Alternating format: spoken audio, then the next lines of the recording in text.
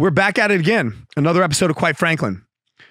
The Golden Gate Bridge is one of the most popular destinations in the world to attempt suicide. My next guest on the show, Kevin Hines, jumped from that bridge. It's 225 feet, about 25 stories, from the deck of the bridge down to the water. And even though the fall didn't kill him, he nearly drowned to death in the water from shattering two of his vertebrae. He couldn't move. Miraculously, a sea lion kept him afloat until the Coast Guard showed up to pick him up. Today on the show, Kevin shares his story, his experience with that, and his struggles and recovery from that entire process. But more importantly, Kevin talks about the routines that he established for mental health. Now, these routines are things that I harp on all the time. They are not just routines for people who are struggling from mental health issues, but they can help people that would consider themselves mentally healthy. He talks about the establishment of a routine in your day. He talks about living a healthy lifestyle. He talks about the importance of fitness. He talks about the importance of nutrition. And all this is for brain health. But he makes a connection from brain health to the gut brain and how these two things are interconnected. More importantly, though, my favorite story today that Kevin shares is how he met his wife. So it's not all heavy. Quite frankly, it's kind of unusual. It's quite Franklin. Got it. Quite Franklin. How are you doing today, brother? I'm doing good. Yeah, it says recording on my end, so we're good. By the way, I love the background, man. Thank you. I'm not set up because I'm down in my studio, but I need to give you a tour of my house because I have, I'll send you a picture later. I'll have a picture of the Hulk and the Thing squaring off in my living room, like facing off. Oh, nice. Yeah. So it's pretty funny. And then I did that because I have a lime green couch and an orange chase lounge. So anyway, yeah, awesome setup. Hey man, listen, thanks for coming on today, man. I really appreciate you taking the time to chat with me, man. And by the way, I really enjoyed reading your book and getting to know your story, man. Thank you very much. I appreciate that. One of the things in the book that really struck me was when you were telling the story. I think I'm going to kind of do this in a bit of a reverse order here, but when you were telling the story about when you were on the bus on the way to the bridge and how you kind of made a deal with yourself that if somebody said something, if somebody intervened, that you wouldn't go through with jumping. And I thought about myself being on that bus, and I always like to think of myself as being like the good guy in life, the guy that does the right thing. I mean, you have a bunch of superheroes behind you. I always like to think of myself as a superhero. You talk about that with yourself. And I always wonder, like, if I was on the bus, would I have been the one that would have been able to identify the situation, be the one to intervene, be the one to actually stop that. And it was just a very powerful story for me. Wow. It was, it's been quite the road and quite the journey. And, before I attempted to take my life off the Golden Gate Bridge, being on that bus, all I wanted was for one person to say, "Hey kid, are you okay, brother? There's something wrong, or how can I help you?" And I would have told that person everything and begged them to save me. The fact is that my father tried to reach me that morning and I couldn't see it. And I was not yet ambivalent. And I didn't want to die, but I believed I had to. And I always say those are two categorically different things. And in this desperate pain I was in, yes, I went to the Golden Gate Bridge and jumped off in a suicide attempt that is 98% fatal. As they say, 98% of the people that do that never again get to tell their stories. So I'm just glad, Rich, that I'm here, that I get to exist, and I got a second chance. Talking, Kevin, about like this whole incident and everything with you, it was interesting because I think it was the beginning of your book, maybe the foreword. I think it was before the first chapter. You talked about the brain having chemical imbalances, and for the people listening here, talking to them for a moment, You are actually on a drug that was helping you with epileptic seizures, but unbeknownst to you, it was also suppressing some bipolar disorder that you had as well, correct? Yeah. So I was on a medication for bipolar disorder that was hindering, I was on a medication for epilepsy, for a seizure disorder that was hindering my bipolar disorder from being apparent, because what they didn't know at the time was that same medication was a very strong mood stabilizer and antidepressant. And they had no knowledge of this until later trialing through the medication. And so being on that epileptic medication, and then being abruptly removed from my system, that med, because my brain scans for epilepsy were shown as normal. So they took me off that medication in like a day, and within the weeks after that, I spiraled into a complete manic high, and then crashed into a depression. And so when I met my psychiatrist the first time, he saw me in a very depressed place, and his assumption was that I was majorly depressed. And so he put me on majorly depressive medications. But that only skyrocketed me back into a manic episode, which is what happens when you actually have bipolar disorder. And the fact is that I'm adopted, but both my biological parents had been diagnosed with manic depression, which they call bipolar, the very same brain disease I would have.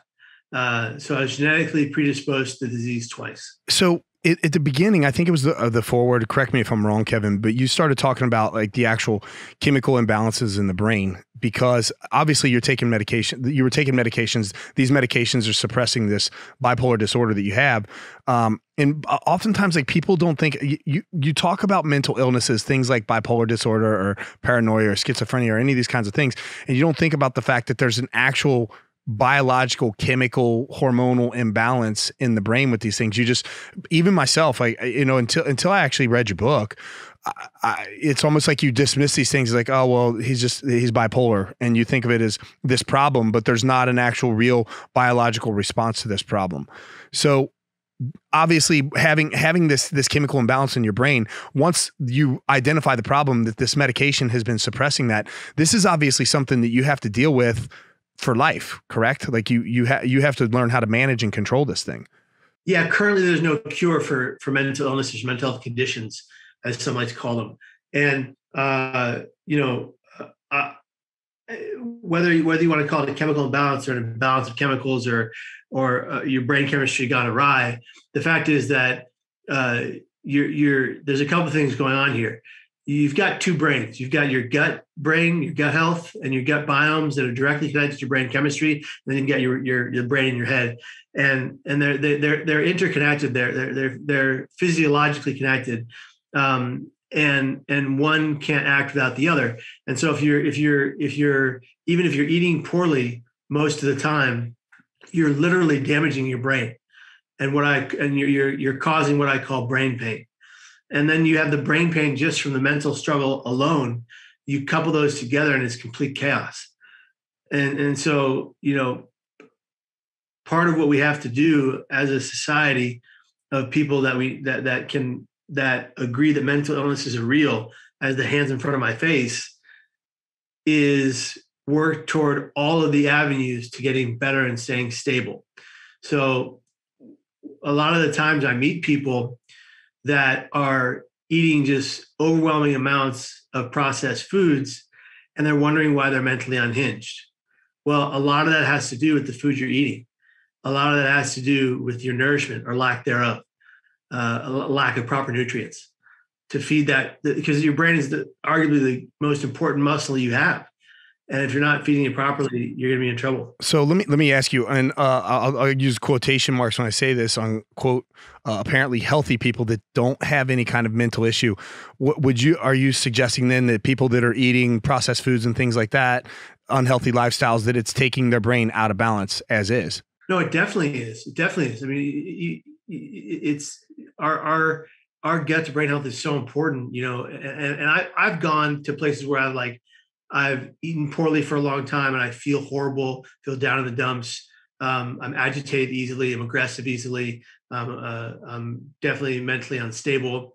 And then when I get back into a good eating habits, the healthy is different for each person, but I hate to use that term because it's such a polarizing term, but when you eat foods that are filled with nutrients and minerals that are healthy for the body and the mind, and you do your research and you know what those foods are, basically inflammatory versus non-inflammatory foods, you can have a genuine, awesome effect on the betterment of your brain.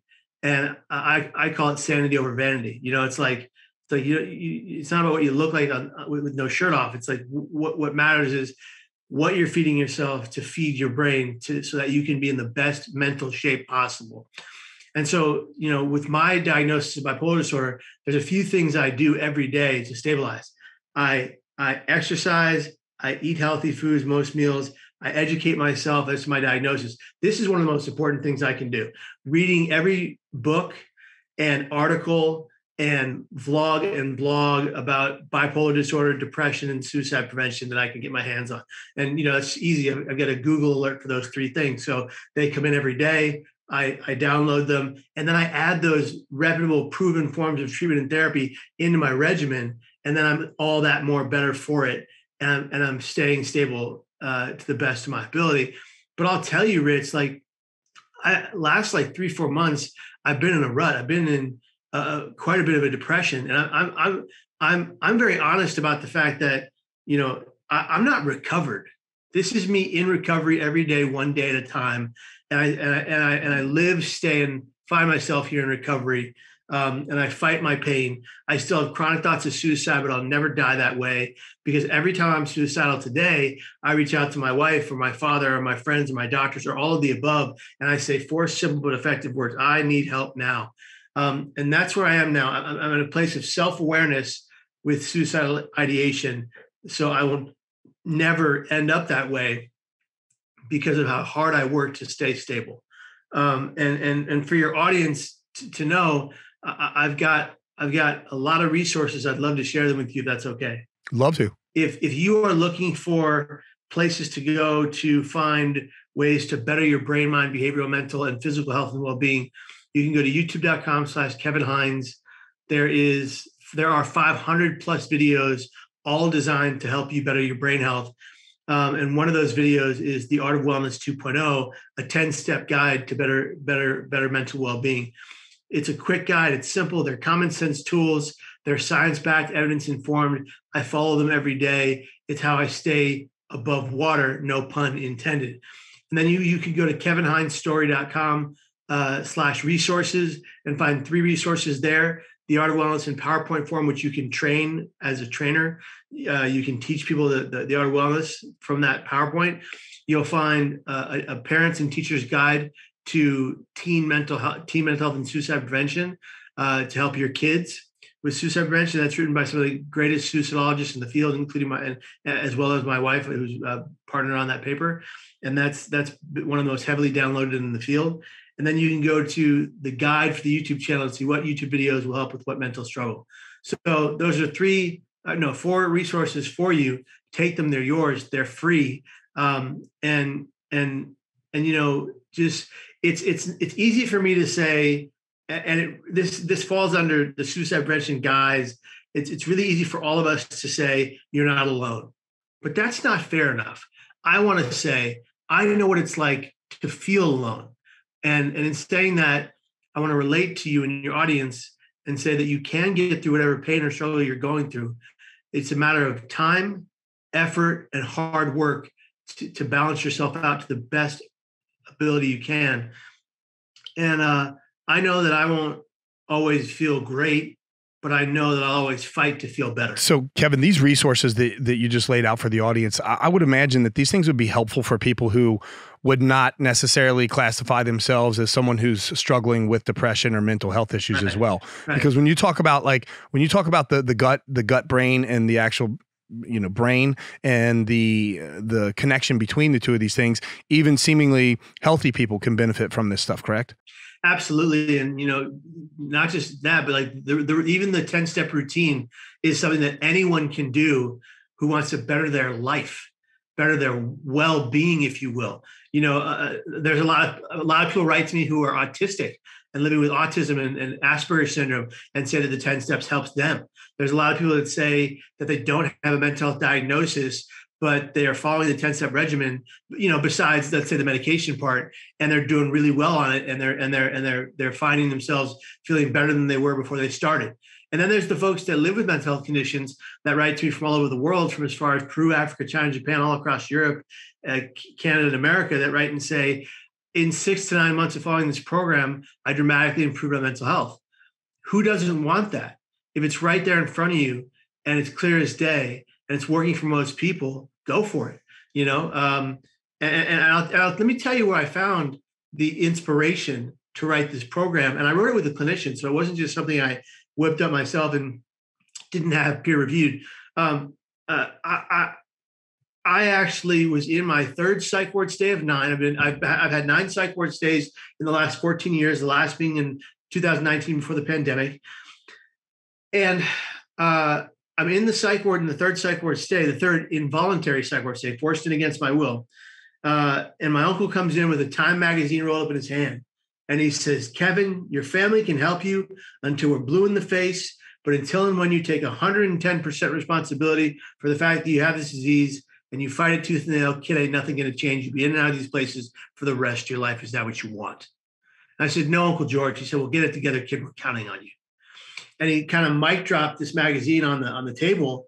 And I opened it. It was a Time magazine article from 2004 that read, How to Fight Bipolar Disorder, Depression, and Mental Illness with Routine and Regimen and Win, right? And so I looked at this, I opened it up, and here are all these things you can do to balance your brain health. And I took that back to my room, and I read the article through and through twice. And I put those words into action, built my own regimen and routine that was inspired by this article. And I've been following it ever since, and it hasn't steered me wrong. I've lived now 20 years past my initial attempt while thinking of suicide a million times, but never again attempting. And so I want to express that to your audience, is that you can get to a place where your thoughts of suicide don't have to become your actions. Yeah. You know, when I was like, as I began to dive into learning more about you and everything, I almost felt like I was reading about a professional athlete, as regimented as you are about your routine, waking up at the same time and getting your cardiovascular in and all that kind of stuff. I was like, man, this guy has more of a regimented routine than half the professional athletes that I know in the world. Well, to be fair, I did. And I've during COVID, because I was literally in the, as they say, the best shape of my life pre-COVID. COVID hit, and I fell into this bit of a depression. And I'm just being frank with you. I gained a bunch of weight, was eating poorly, but luckily and greatly, I'm back on track for the last few weeks, eating those non-inflammatory foods and back to exercising every day. And it's going to take some time to get back into the fighting shape that I really was. But really, the best part about doing these things every day is that I feel so much better now, and I'm coming out of that depression, and it's really helping me. So proof positive that you can do the work for a really long time, you can fall off, and you can get right back on the horse and keep on riding forward. Was it too much Taco Bell during COVID? Is that what happened? I know you expressed your I know you expressed your love for Taco Bell. What was it? You did read my book. You definitely read my book. I told you, man. I don't, like, if I say I read something, man, I'm not lying about it. So no, I know. No, what was your go-to guilty pleasure during COVID, man?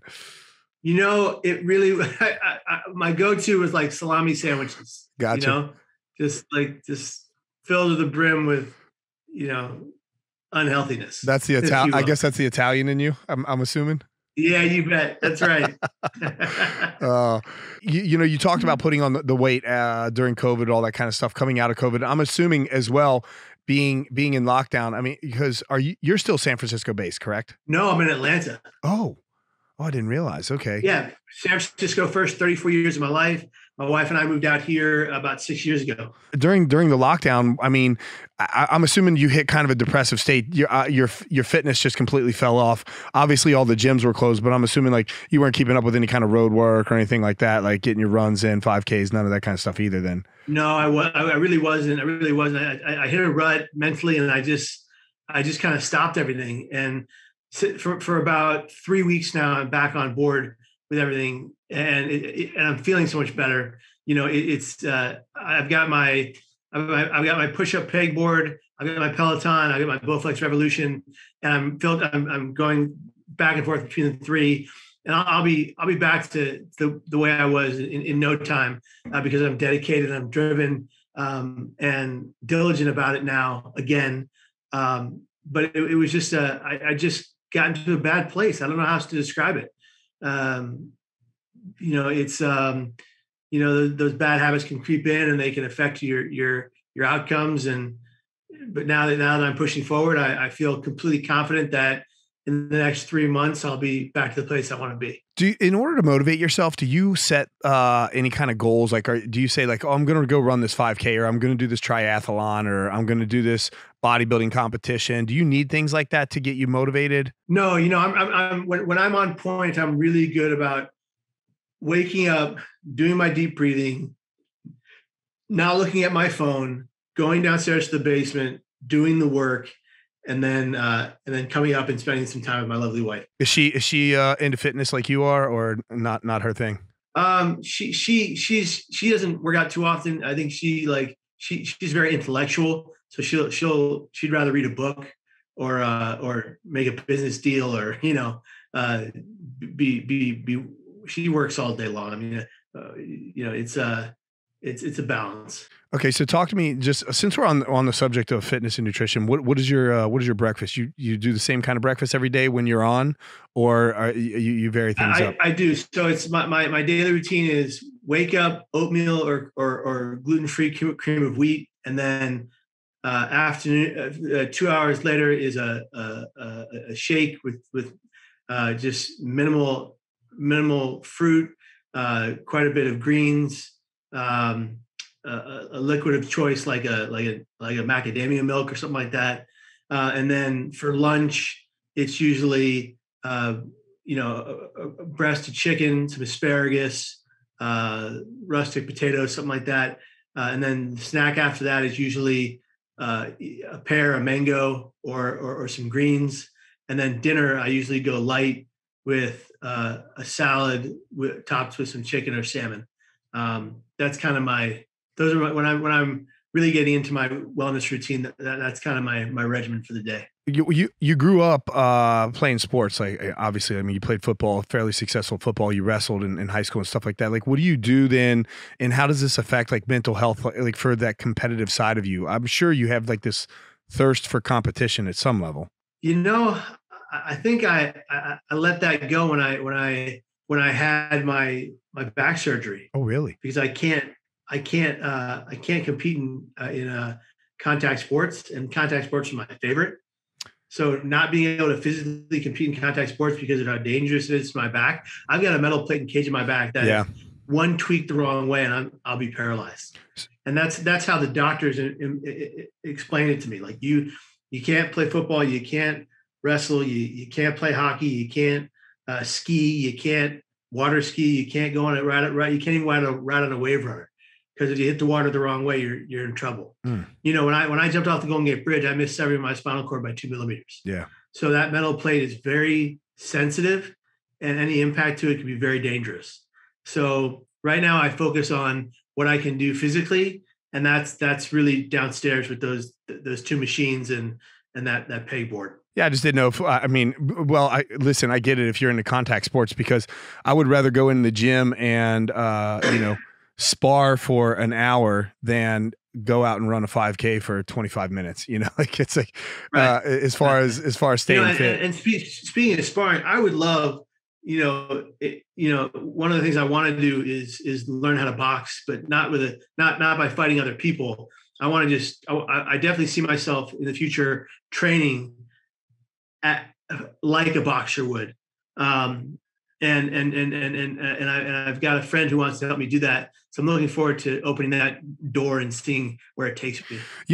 Really, Kevin, if you were interested in boxing and you find the right trainer, anybody that can feed mitts for you, somebody that knows how to do that properly can make it feel like you're actually sparring, like, getting your nervous system to fire properly. And, when you pop that jab out and you're not moving side to side the way you're supposed to, suddenly you're getting smacked in the face back with a pad and stuff like that. Like, it can feel like you're sparring. It's a good workout, and there's a competitive angle to it. For sure. Yeah, I'm definitely gonna go for that. I've actually got a friend out in Los Angeles. He goes between Los Angeles and New York. They call him Hollywood Hino. He was the show Sylvester Stallone's The Contender runner-up in the 4th season. Actually, I think in Singapore. And he's a great guy, and we're going to be working together, and he's going to be training me sometime soon. Cool, man. So then All right. Talk to me, because I've also had Wim Hof on my show and the breathing exercises that he does and stuff like that. We didn't talk about mental health as it applies to breathing. I utilize breathing exercises with my training, primarily as a means to dispel or my body to deal with carbon dioxide. But I don't ever really think about it in terms of like my mental health. Talk to me about that. I'm actually asking you this to educate me at this point in time. Like what? Oh no, absolutely. It's so important. So what I do every day is three times a day I do resonance breathing. I wake up and I take 30 resonance breaths, which is inhaling through your nose for 4 seconds, holding for 4 seconds, releasing 8 seconds through pursed lips like a whistle but no sound, and doing that 30 times. That's how I wake up every morning. That's how I woke up today. And it sets your day. It sets your mind, and it makes you push everything in your thought patterns out and focus on just your breath. And the key is to just listen to your breathing and not listen to your mind's chatter, because we have so many thoughts during the day from the moment we wake up to the moment we go to bed at night. It's important to take that time to do your resonance breathing to bring yourself back to a calm, even if you just even though you're just rising. So I do it in the morning. I do it right before lunch, and I do it right after dinner. And it's extremely beneficial for me because I deal with panic and anxiety. And when I'm dealing with those things, I also do resonance breathing to bring myself back to a calm. And here's why. A couple of things. It lowers your blood pressure, lowers your blood sugar, lowers your heart rate, quells a panic attack, an anxiety attack, or an adrenaline rush to a calm. It's an amazing tool and technique for your better mental health. Don't do resonance breathing like I'm suggesting if you already have low blood pressure. That is bad. I'm just putting that disclaimer out there right now. You have to find another form of breathing for yourself. But 88% of the population is not breathing properly around the world, which means we're when we get aggressive or angry or upset, we have short, shallow breaths. Well, that's depleting the oxygen from your brain, which is affecting your brain's functionality, which is then affecting your mental health. So if you're focusing 3 to 4 times a day on your breathing, on properly breathing, then you are feeding that brain so you can have the brain's functionality work at a higher capacity. It's fantastic. And it's good for literally everybody. And even if you have low blood pressure, if you look it up online, there are ways you can find ways to do breathing exercises that fit your lifestyle. When you talk about breathing exercises, like I'm kind of thinking about my conversation with Wim Hof. We were talking about this stuff, and he was talking about how you could actually do measurable differences with the endocrine system. Like he was actually able to voluntarily change his adrenaline levels, for example. Have you ever had these kind of like markers in your brain measured specifically because you've dealt with bipolar disorder? That's fascinating. I've never had it measured scientifically, and it's a great idea, but I probably should. Yeah. But I can physically feel the change. Yeah. I would imagine. I mean, honestly, that's oftentimes the best science, right? I mean, if you're going to eat a certain food that's whatever, like you can eat too much spices, and like you could eat a certain spicy food, and that spicy food to you is like, no, I'm fine. I could eat a certain spicy food, and it's like, okay, if I take one more bite of this, like, so there is no like kind of prescription. For example, I'm using food as an analogy here, but the same thing could be done obviously with medications, because a medication or breathing or any kind of thing like that, working out, it doesn't matter. We're all genetically different. And so it can affect you one way differently than another. But then the question is like, is with these, when you're assessing like mental health issues, I'm a numbers guy. My background's in mathematics, so I always think in numbers, and I can't stop my brain from thinking that way. But is there like is there a certain set of parameters where like your hormones and all these markers should be that's actually measurable? And if you're outside of that, then you're just like, it's like if you're outside of these markers, then it'll show that you possibly have like a mental health issue, or is it just everybody is uniquely different with these hormone levels? I really do believe that everybody is different with these hormone levels. I personally don't know the markers that you would need to obtain to be above or below that certain space to be safe. What I can tell you is that living with bipolar disorder and being consistently on these highs and lows, like jumping up into a manic euphoric natural high and then crashing into depression, because once you go up, you must come down.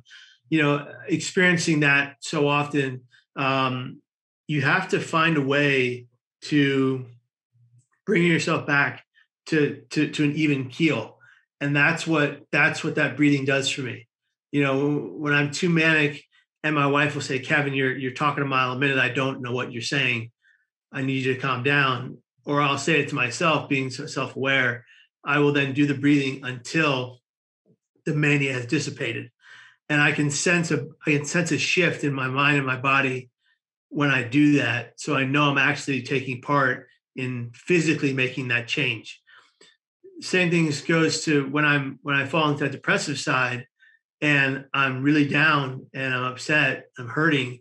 I'll get to my push-up board and I'll do, anywhere between 160 to 300 push-ups. And when I come off that board, I'm feeling so much better. I feel a weight lifted from my shoulders. And it's very helpful. And it's all my biggest thing and like biggest request of people who are going through mental pain is don't sit idly by with your struggle and do nothing. Take action, whether that be a breathing exercise for your mania or your anxiety or your panic, or that be a physical walk with a loved one when you're depressed, or that be you getting down to the ground and getting to work. If you're physically capable, you've got to do the work. And that's what people don't get is they're looking for the quick fix. They want their mental struggles to go away now. And they're complaining. Frankly, I'll be honest with you, they're complaining about it instead of taking action. And so I'm a big take action guy. And when I was, for the last 3 months during COVID, and gaining all that weight and eating poorly and all that, I lost that aspect of myself. I lost the taking action aspect of myself. I've since got it back. I'm on a routine again. I'm really happy about it. And I'm going to continue it because it makes me feel so much better. Yeah, this quick fix that you're talking about, Kevin, this is not just people with mental health issues. This is everybody. You know how it goes. If somebody comes to you and is like, "Hey, Kevin," I'm sure with you being on the fitness regimen that you've been on, the routines that you have, you probably have a lot of people that come to you like, "Hey, how can I lose weight? Help me with my diet. Help me with my workout routine." Yeah. And in the end, a lot of people just want that quick fix. They want to be able to take that pill that makes them lose all that weight. They don't want to put that time in. Yep. And that's what it takes. With your routines and stuff, though, okay, you talk about breathing, you talk about doing push-ups, and you talk about how this can alter your state, like from a mental perspective. Like you can feel these things working. Your routines and breathing exercises and all the things that you can implement to better you. Can that 100% ever replace your medications? I've tried several times to come off meds. Yeah. And I always end up falling into psychosis.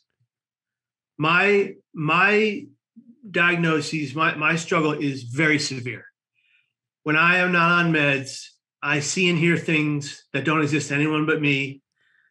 I sometimes still do, but when I'm not on meds, it's a lot worse. Hearing voices all day long that nobody else can hear. Seeing hallucinations that look so vibrantly real, you feel like you can touch them. And I haven't been able to find a world where I can come off those meds safely. Yeah. I still have hopes that there'll be treatments that come along down the line that allow me to do so. And I do recognize that that certain foods can play a big role in me potentially trying to come off psych meds. But I have to be careful because when I get to the place of hallucinatory episodes and paranoid delusions that are so powerful, that's when the suicidal ideations become more than ideations. They become thoughts to take action. Yeah. And so for me, being in this place where I may be a little depressed these last few months, but I'm stable. I'm safe. I'm safe from myself. And living 20 years with this diagnosis and 20 years taking meds, and going off them sometimes and trying to titrate down and or just taking myself off them immediately, abruptly, which is dangerous. And I don't recommend for anybody. Do it with a doctor's perspective or help. I don't feel like a long-winded answer is to say I don't think that right now I can get off meds. Yeah. I hope to find a way someday to taper off safely with a doctor and just utilize food as medicine. I think that's within the realm of possibility. I have high hopes for that. The reason why I asked this question, I think, is because as I don't have a whole lot of experience with mental illnesses, as I would imagine a lot of the listeners probably will not as well. But as I was reading your book and getting to know your story, I almost felt like reading about an addict, kind of very similar traits as somebody who's addicted to a substance or something like that, where you can consistently continue falling into relapses and those kinds of things. And obviously, if you've dealt with any kind of people that have addictions, the importance of routines, getting them out of for example, like removing somebody from the social circle that they were in order to avoid all those triggers that would otherwise create that relapse back into the addiction. And I felt the same kind of way, reading, especially reading your book, that if I was in your close inner circle, knowing how to deal with an addict would help me know how to understand your circumstances as well. Does that make sense? I always say that much like an addict or much like someone living with substance use disorder, I'm in recovery every day. I'm not recovered, I'm not well. I live with, fight, battle, and thrive despite of this condition. And I'm in recovery every day, one day at a time. And some days are great, some days are terrible, some days are worse than terrible. But I always get back up, I always march forward, and I always ask for help. And I think that's the key, is like people forget that they have the tools and the power to ask for help. And thus they internalize everything and they silence their pain. And when you silence your pain, you're only letting it eat you alive, and it just bubbles and festers and grows until it bursts in things like rage, aggression, violence, substance use disorder, suicidal thoughts, ideas, or actions, and all types of other things. But when you unburden yourself and you tell the truth about your pain, a pain shared becomes a pain halved. And that's really where I find myself, is that every time I've been in pain and I've told someone, I've gotten the help I need. And it wasn't always the first person I told. Sometimes the first, second, third, fourth, fifth person I told wasn't willing to help me or able to help me or even able to empathize. But I kept fighting to find that one person that would help me stabilize my pain. And since I met my wife and she's become my rock and my best friend, she's that go-to person now that I have. Find your go-to person, find your peer personal protector, recognize that you don't have to fight this alone. And that if you feel alone, like I did in the past, being in halfway homes for the mentally ill, having my situations where my family wouldn't take me home from a psych ward, they needed me to get well on my own. I've been there. So knowing that I've been in those places, and I came to where I am today with a loving wife, a better family relationship with those who love me, a godson and goddaughter I saw be born into this world. None of that would have happened if I took my life. So, what I say to people is, we're all going to die. None of us are immortal. None of us are vampires. We're all going to die. Give yourself time, plus that hard work, for things to change.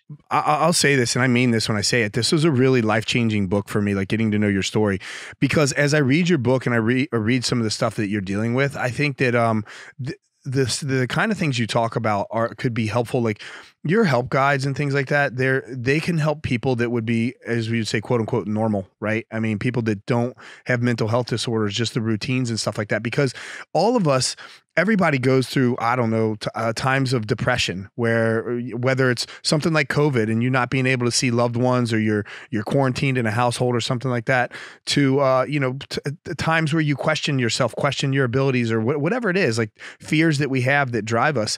And so as I was thumbing through some of your stuff, I'm like, man, this is really helpful information, not just for the people, like not just for somebody who's attempted suicide or would attempt suicide. I've always kind of, I guess, consider myself a fairly normal person, maybe. I don't know. You could ask some of the people around me. They might disagree. But at the same time, as I was reading your book, this is what I thought to myself when you talked about the drug that you were taking for epilepsy. I've been able to compete professionally as an athlete my whole life. So I've had this combative sport in my life that's almost like a drug for if I'm ever feeling aggressive or something like that. I can just go to the gym. I can spar. I get to punch somebody in the face. I can hit a bag. I can relieve my frustration, right? So it's like I have this, like you, I have this drug. And I wonder to myself, if I completely remove that from my life, what would happen to my psychosis, right? And so as I was reading your book, I was like, man, there's so much good information in here, just learning how to take care of yourself mentally for somebody who believes that they're not dealing with those kind of problems. Absolutely. And in that book is called Cracked Not Broken: Surviving and Thriving After a Suicide Attempt, shameless plug. But that book, if at the end of it is a living mentally well most days guide. And that's what I turned into the Art of Wellness. So it's in the book in its book form, but it's on the website in its PowerPoint form, but it's also on that YouTube channel in video form, which is, I think, the easiest for people to download into their minds. Media is the fastest way to reach anybody right now. That's why we're doing this podcast. I mean, and so, I think that if you took that aspect of your life out of existence, if you stop sparring, I think it would affect your mental well-being, because it's what you love. Isn't it a part of your passion? Isn't it? You're talented at it. You're gifted at it, and it's a passion for you, and it was a career for you for a long time. So you're doing that. It's almost part of your DNA now. Yeah. It's almost something you have to do, right? Yeah, absolutely. I think it's been part of my DNA my whole life. That's why I asked you before about competing or setting up some sort of physical goal competition or whatever, because I've been involved in sports since I was a young kid. I started playing football at the age of 8, right? And I played until I graduated high school, essentially. And as well as many other sports, but football was my first love. God didn't grant me the gifts that I needed to pursue that sport at a higher level. Fortunately for me, martial arts came along, but I've been an athlete my entire life since I can remember almost. And so removing that from my life would be, I'm sure, more than detrimental. Yeah. And I think that's why I want to go from just working out in my basement to getting in a boxing gym and getting to work, because that's gonna up the ante, and it's gonna set my goals a little higher, and what I'm going to achieve from those goals is more of a maybe a competitive nature than I would if I was just down in my basement doing my bike and my Bowflex and my push-up board. It's going to give me some put some excitement back into working out and training like a real athlete, like I used to. Yeah, absolutely. Being in a gym like that, I always say there's strength in numbers. When you're around other people in an environment like that, that environment just it breeds like a competitive drive in you too. Even if you're not competing in the sense that we're sparring every day or whatever that may be, it's like you have to come in like, man, I got to be here because these guys are dependent on me to show up for this workout or whatever. I'm part of this group now, or whatever those things may be that are driving you. Obviously, you have accountability. That would be the word I'm looking for. Yeah, absolutely, absolutely. Hey, so you mentioned your wife being like that rock, that one person, that's the most stable person in your life. Can you tell the story about how you met her? Because it's actually quite it's so funny. Absolutely, man. It's awesome. It's an awesome story. Absolutely. Yeah, no, I met her in my third psych ward stay of 9, and she was coming there to visit her cousin who was in there for illicit drug use. And he had become catatonic. He couldn't move and he couldn't talk. And every day I would sit with this young man and I would tell him story after story after story, trying to elicit a response. And he would never move or say anything until one day he looks up and he goes, "Geez, man, you talk too much. I know your whole life story. Can you leave me alone?" Everybody in the room starts clapping because this kid wouldn't talk. And they would bring him his tray of food and they'd take it away an hour later full. And maybe it broke my heart. So I get him talking and he's like, "Get away from me." But the thing about this kid was, unlike anybody in the hospital that was staying there at the time, who had like no visitors, and I had very few, he had 15 to 22 people come to see him every day. And they would pile up in the waiting area, which was this tiny room next to the elevator. That you had to be let into a key to get in, and only 2 could come in at a time during visiting hours. And they all kind of piled in every 15 minutes. They'd switch out people, and I find myself basically volunteering for the psych ward I'm living in. And having one of my case managers allow me to volunteer for a psych ward, which is highly irregular and highly illegal. You're not supposed to do that. But I convinced her to allow me to volunteer in the hospital I was staying in.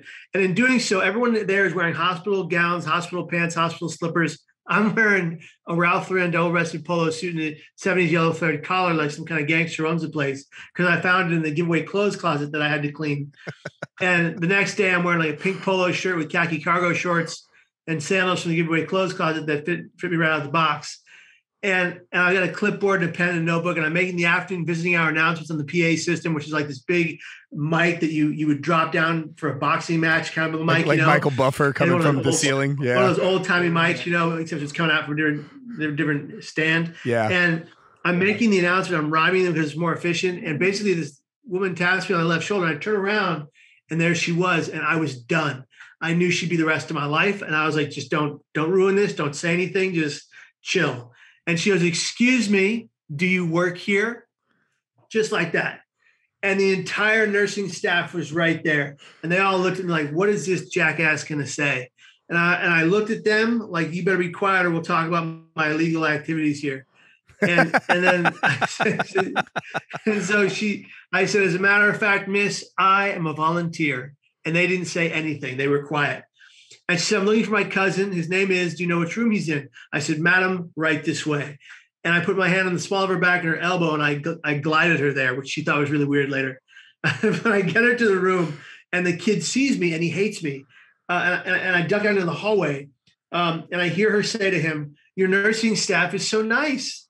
And he literally says, that guy is a nutball. That guy jumps off bridges. Don't talk to that guy. She comes out, she goes, why'd you lie to me? And I said, Margaret, I didn't lie to you. I'm a volunteer at this very hospital. I just happen to also live here. And, you know, it was wild. And so she's in the hospital every day visiting him. And one day I walk up to her and I go, hey, Margaret, you know, when I get out of here, can I take you to coffee? And she looks at me, and I swear she looked at the entire H-shaped hallway of the psych ward. And she goes, oh, honey, hell no, you know? And there was like, in that moment, I felt so defeated. Like there's no way she'll ever go out with me. And the love of my life is just going to drift away, and it's over. And so the kid gets out of the hospital. I get out of the hospital, and I call Margaret up one day, and I go, hi, Margaret, it's Kevin. And she goes, Kevin? And I go, Kevin Hines. She goes, Kevin Hines. I said, from the psych ward. And she goes, oh, hi, Kevin. How did you get this phone number? And I was like, that's not important. Let's move on. I said, Margaret, it's a funny, it's Friday. I'd really like to take you to dinner. And I'm staying at a halfway home, and I'm living off of $3 a day. I have no way to take this woman to dinner. You know, I just went for it. And, you know, so she goes, oh, you know, I don't. And I was like, listen, Margaret, if it goes south, you never have to see me again. Just one date. That's all I'm asking for. Please. And she goes, okay, fine. You know, just reluctantly. So I show up at her door, but there's a problem. I showed up with a giant ski duffel bag with lots of my things. And she goes, what is that? I said, it's a funny story, Margaret. When you leave the halfway home on a Friday and you go out past 9 p.m., you made reservations at 9. You kind of can't go back to the halfway home until Monday. And she goes, oh, hell no. And I said, Margaret, I will take this bag. I will lay on those stairs over there, and I will sleep on those stairs. They were the lumbar stairs. I'll sleep on those stairs in San Francisco, and in the rain even. But we have to go on this date. I came all this way. And she goes, oh, God, fine. So we go to this restaurant, Cafe Sport, and you don't order at Cafe Sport. They look at you, they judge you, and they order for you. It's an old Italian mafia hangout. Got it. And it's a tiny restaurant. And the tables are so small like that. And then you're elbow to elbow with the next person next to you. And or the people next to you. And they order her favorite Italian meal, eggplant parmesan. Well, hold on, wait a minute. I got to interrupt. How are you paying for dinner at this point in time? I don't know. I have no idea. Oh, you still don't know. I have no idea. This is worse. This gets even better. Okay, go. So the guy brings me a giant bed of spaghetti, a mountain of marinara sauce, and an uncracked lobster above it with a votive in a plate and a candle and boiling butter and an oddly cut lemon wedge, like on purpose. And I'm freaking out because this has got to be the most expensive thing on the menu. And this guy totally doesn't like her having new guys in her life because she lives there. So she's getting the same meal every time. And he's getting her favorite meal for her. But this guy gets me the most expensive thing on the menu. And I'm freaking out internally, like, what am I going to do? And I go, okay, Kevin, just crack the lobster, and just start your meal. So I crack the lobster, and just a bunch of marinara sauce goes all over my shirt like Captain America's shield. And it's like all over me. It's my only good white shirt that I bought on Navy on sale in the clearance rack for $5. That's a 2-day shirt, by the way. And I'm freaking out. And I go, Kevin, do something classy right now. I'm like, what does that mean? I'm like, I don't know. Figure it out, man. I'm having this inner dialogue. And I go for the lemon wedge, except I look at Margaret and I lock eyes with her and I'm shaking. And I look at her, look at the lemon, look at her, look at the lemon. I go like that. Well, I missed my plate entirely. I squeeze the lemon as hard as I can, and I watch a stream of lemon juice fly directly into her left eye. And so it's like going like this into her eye like a stream, and mascara is just running down her face, and she looks like the band Kiss, the film The Crow. And I'm freaking out, and this lady next to us goes, Mass, are you okay? And I was like, Smoker 67, it's a date. It's going south. You're not helping. Thank you. Leave us alone, you know? And then I go, Kevin, do something classier right now. And I'm on overload. I'm just like, what am I going to do? I can't pay for this meal. I've got a mess all over myself. I got a mess all over her. And I go for the plate of boiling butter and it tips, and droplets of boiling butter fly between her blouse onto her chest and they burn her. And she screams bloody murder. And the whole restaurant stops cold. And I'm like, oh my God. And I take my napkin instinctually and I go like this to wipe the butter off her, but I'm doing that right here. And she's like, what the hell are you doing? And I was like, I don't know. I have no idea what I'm doing. I'm so sorry. And she says the only 2 words on a first date in the first 10 minutes you don't want to hear, check, please. And I was like, oh, it's over. We're not going to get married. We're not going to have kids. We're not going to have a dog named Max. It's over. And, you know, I had our whole life planned out. And so we get back to her apartment and she sees the bag by the door and she goes, oh God. She goes, Kevin, we're going to the roof. And I said, oh, yeah? Are you going to throw me off? She goes, no. We go to the roof. There's these 2 yoga mats in a box garden. And we lay down. And she says, tell me your story. And we both fell asleep on the roof, looking at the moon, woke up in the dewy air like at 6 a.m. And on our second date, I told her I loved her. And she said, thank you. Hold on, wait a minute, though. How did you pay for the dinner? I didn't. She did. Oh, God. Dude, great first date, right? Listen, man, I'll tell you what, God was looking out for you with this woman or something like that. So I've never heard anybody tell a story like that and still end up with the girl. It doesn't happen, man. Like that's you've definitely had more than one miracle in your life. That's for sure. That's true. Absolutely. Oh man, that's awesome. Or what year did you meet her? Met her in 2004 in that third psych ward stay. We were married in 2007. I'll take you back to the jump. Actually, when you were falling, you were praying on the way down. Talk to me about your faith and how that plays a role in everything from mental health to recovery to, you know, in dealing with this, all that kind of stuff. So I've been part of the Catholic faith since I can remember. Catholic school my whole life, had faith my whole life. Only time I lost faith is when I was on top of that bridge before I jumped off. I always say I found it on the way down. But in praying to God on the way down, God, please save me. I don't want to die. I made a mistake. And then being in the water, God, please save me. I don't want to die. I made a mistake. Having that sea lion circle beneath me, keep me afloat until the Coast Guard boat arrived behind me. Literally, the sea lion came to save my life in the water. And after I just was praying profusely, and having the Coast Guard pick me up and get me to the ambulance, getting to the hospital on time, you know, having the back surgeon who wasn't supposed to be there do my back surgery and replace my shadow vertebrae with titanium. All of that came into play. And it was just a large part of this miracle. And then going back to the Golden Gate Bridge, a year to the date of my attempt with my father, holding a flower over the rail, dropping it, having it waft down to the water, make the tiniest of ripple effects, hence the name of our film, Suicide, the Ripple Effect. And to the right, 2 feet to the right, pops up a sea lion. And it was arguably the most beautiful moment I've ever spent with my dad in my entire life. But the point was, like, right before we dropped that flower, we prayed together, the Our Father and the Hail Mary. And it was a moment in time that I'll never forget. And it was the most beautiful moment I've ever shared with my dad, besides him being the best man at my wedding. And I'll never let that go, because it was like, and you know, I don't mean to be cliche, but it was like God was speaking to me in that moment. He was speaking to me when the Coast Guard boat arrived underneath me. He was speaking to me when the sea lion kept me afloat, like literally bumped me to the surface until the Coast Guard boat got there. He was speaking to me when the doctor decided to stay at the hospital just a little bit longer, and I come into the emergency room and he decides to do my surgery. all these things came into play to keep me here. And I'm so very grateful because I get to be here. That's how I look at life now. Things aren't a task anymore. Things aren't difficult anymore. I get to do things. I get to be here. I get to have depression. I get to have manic episodes. I get to have panic attacks, and they all can teach me a lesson if I allow them to. Because if I hold gratitude inside my pain and thanks for my faith and my hope and my love and zest for life, then I'll always fight that pain to be here tomorrow.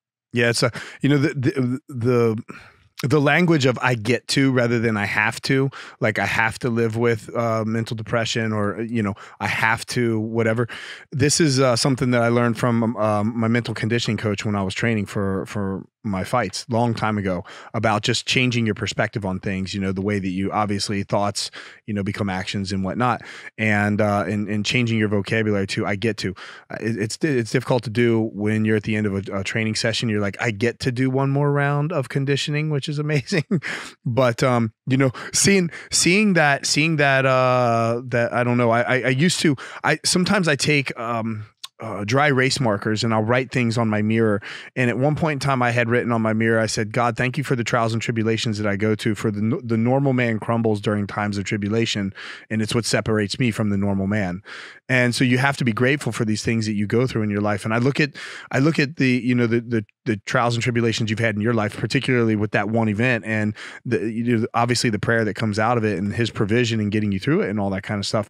And I just think that obviously you're here for a reason. And many people in this world don't know what the reasoning is. Like they spend an entire life trying to find out their purpose in this world. But, clearly that your purpose has become being this beacon for not only people, I believe, not only people that may be suffering from mental health issues, but also just people like myself. Because I'll say this, man, reading your book, getting to know your story and everything has been a life-changing incident for me personally. Wow. That moves me to my core. I really appreciate that. That's the whole point of the book in the first place, is to reach people at their core, at their gut, at their heart, and help them fight to make a change in their own lives. Whether it's someone who doesn't really go through these things and they're just appreciating the book, or it's someone that goes through the struggle of mental health crisis, reads the book and then decides to stay. I got a new book out called The Third Rail: In My Mania I Became. That just got released May 15th. You can get that at thethirdrailbook.com. That's the number 3RD book, railbook.com. And that book is about a guy named Jesse Cohen. And he wrote the book and I was a co-author, and he wrote it before he passed. And we had to finish the book with his lovely wife, Mari. But he lives with severe bipolar disorder in a way that I had never come across in my life. He was a Tulane law student back in his 20s in the 1990s, in the height of the crime era, organized crime era in New Orleans. And in his mania, he became a vigilante. He'd be like Batman is today in folklore. He went around in a black suit, black tie, a black shirt, a baton, several weapons, protective gear like a bulletproof vest, and he would use a police scanner to stop criminals from their criminal activities. He would get involved in stopping organized crime criminals or gangs, or even get involved in fighting with the KKK out there in Louisiana. And he was really, in his manic behavior, he became this animal. He would be a Tulane law student by day, but a vigilante by night. And the stories he tells in this book will blow your mind. But in the initial part of the book, he talks about how to fight with your mania and survive your mania and never die by suicide. And the tragic part is Jesse did lose his battle to depression. He lost his life to suicide. And even though he did, the legacy this book paints and the picture this book paints still has the power to change lives. We've gotten messages from people saying they read the book and it saved their life. So we know that it's had that effect. And so I miss Jesse every day. He was like a brother to me. And he was the 10th person in my life I would lose to suicide. I've now lost 11 people. And I think about this all the time because, we spent so much time together writing this book and he never gets to see the outcome. Well, maybe he does in a different plane of existence. I hope. But we're trying to put it out there and help people with this book and have them recognize their true value and not end up like Jesse and not end up learning the hard way like I did. Well, I'm looking forward to when that book comes out. And you said that you'll be able to get that through your website, like go to the kevinhinesstory.com or where? No, that book's available at thethirdrailbook.com right now, or on Amazon. So I just want to ask you one last question, and turn the beat up a little bit. Where did you go on your second date? We never got there. We went to go see Mos Def in concert, and he didn't show up. Oh, really? Yeah, he didn't show up. How? Hold on a second. Like, I thought I was waiting for this like turnaround, like comeback story that it was going to be like the most epic date ever. I don't know, like something you see on The Bachelor. We drove all the way out to UC Davis from San Francisco to go see Mos Def in concert, and he did not show up. And your wife at that point in time had to be thinking like, okay, date 1, date 2. If I choose a future with this man, like Lord of mercy, this like nothing is working out right. On day 2, we're driving back at 3 a.m. from No Mos Def, and I told her I loved her, and she's like, thank you, but it ends up working out, so it's all good. You have to write another book. You need to write another book about your love story. That would be hilarious, man. So awesome. Sure. Okay, best way, just a real quick plug before we jump off here. Best way for the listeners to get a hold of you and your information again. Best way to comment to me and have me comment back to you is youtube.com/Kevin Hines. Okay. But I'm on all social medias at Kevin Hines Story. Yep. So LinkedIn, Facebook, Twitter, Instagram, and TikTok. Awesome. I'll be giving you a follow right after we're done here today, man. Hey, Kevin, appreciate you coming on today. It was like great reading your book, but even better talking to you today. Thank you so much for your time, man. Thank you, Rich. Yeah. I appreciate that, brother. Yeah. You take care today, bud. Quite Franklin is providing this podcast as a public service, but it is neither a legal interpretation nor legal advice, nor a statement of Quite Franklin policy. Reference to any specific product or entity does not constitute an endorsement or recommendation of that product or entity by Rich Franklin or Quite Franklin. The views expressed by guests on the podcast are their own, and their appearance on the program does not imply an endorsement of them or any entity they represent. Views and opinions expressed by Quite Franklin employees or representatives are the views and opinions of the persons expressing them, and do not necessarily reflect the views or opinions of Quite Franklin or any of its officials or principals. Nothing heard on this podcast at any time is medical advice or is intended as medical advice. The listener must always consult his or her personal physician or other qualified medical professional regarding any questions of a medical nature. If you have any questions about this disclaimer, please contact our general counsel.